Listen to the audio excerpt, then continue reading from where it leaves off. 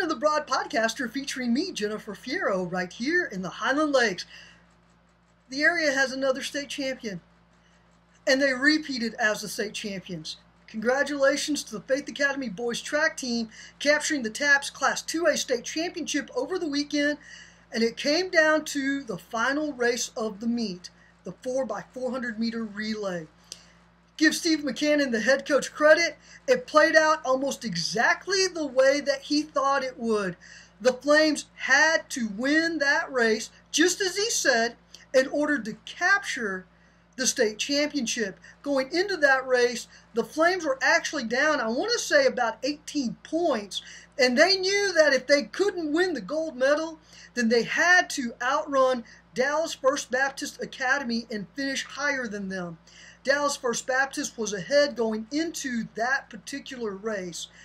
Then, to add insult to injury, the Flames had to make a change. That's because one of their runners did not finish the 100 meters, so he could not run in the mile relay.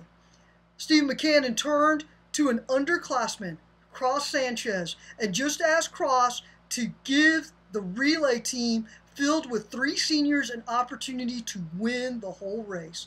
And that's exactly what Cross did. Case Coleman, Brandon Thames, and Cody Owens made it a race to remember, one that will go down in Faith Academy history books for generations to come. Congratulations to the Flames once again. The girls, they finished 6th in the team competition, led by freshman Faith Murphy. She went triple gold, the 400, the 800, and the 1600 meters. She also set 2 state records in the 400 and in the 800. So the future is very, very bright for the Lady Flames. They have no seniors on the team, which means everybody should be coming back and everybody will be hungry. Of course, you can find all of this on TexasChalkTalk.com. That's where you'll find the stories that I write about Highland Lake sports. And that's me, Jennifer Fierro. Oh, almost forgot before I close out. Please make sure you like, subscribe, and share the channel. It would certainly help me a lot. Now I can close.